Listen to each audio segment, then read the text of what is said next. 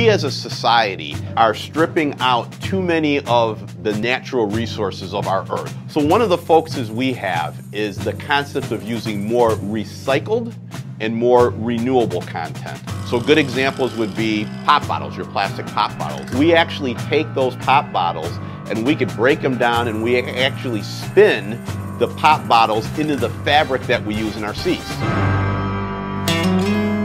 When we are looking at plastic bins in the vehicle, we can put wheat straw in with the plastic, and that actually improves the functional performance and also makes it lighter weight.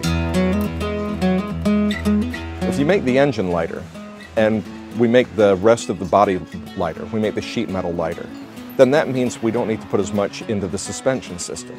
We don't need to have brakes that are as large. So by removing between 250 to 750 pounds of weight every time we renew our vehicle platform, we're improving the fuel economy even if we do nothing else with the engine or with other alternative fuels or other advanced technologies.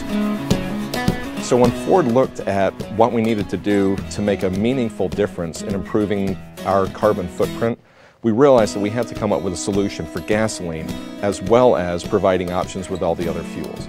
And that solution is something we call EcoBoost. First thing I want to show you about this EcoBoost engine are the turbos on the side. These turbos, although they look small, are very powerful, and they increase the power of this V6 engine. So when we look at this type of technology, EcoBoost provides generally across the board an improvement in fuel economy and a reduction in emissions.